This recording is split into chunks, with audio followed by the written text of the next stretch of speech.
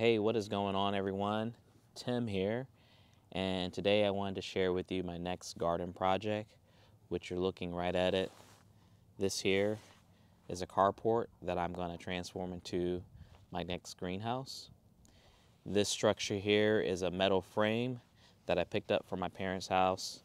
It's about 8 feet wide by 10 feet in length, and it has these additional legs here that are not attached that will make the structure 8 feet tall.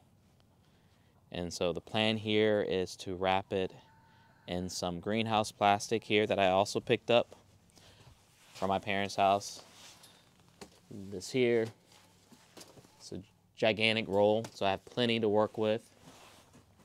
And I'm going to wrap it completely with that plastic. The only thing I need to make this work is some lumber to frame it out. And depending on how much it may cost, I may consider getting some clear plastic roofing instead of wrapping it in plastic, but that will be decided at the time when I start this project. The hopes is I'll be able to get this completed within a day with some help.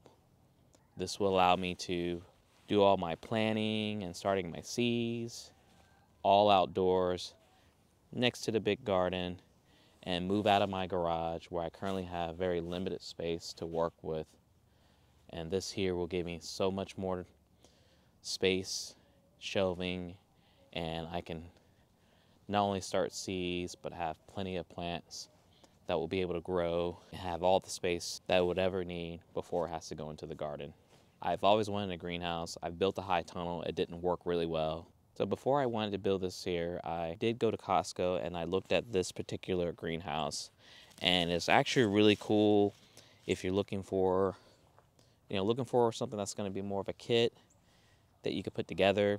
This may be the greenhouse for you. For me, it was kind of small, and I'm just looking for something bigger that I think with my carport turned to greenhouse will be a better fit for my garden space. But the plan here will be to provide a video showing my progress and updates on how it's going. Let me know what you think. I'm excited about getting this up because even though there are colder days ahead of us, spring is just around the corner, and I want to make sure I'm well prepared and having my seeds started early so I can get them into the garden once it's time.